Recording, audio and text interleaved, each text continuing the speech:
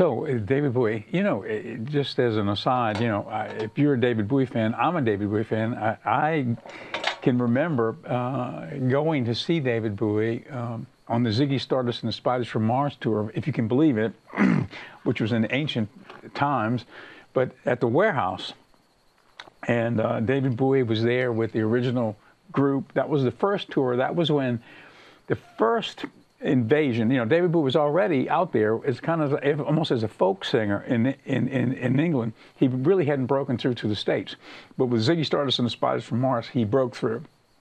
And on that very first tour, I went to see him, and I'll never forget it as long as I live. And of course, I've been a David Bowie fan ever since then, through all of the evolutions of his career.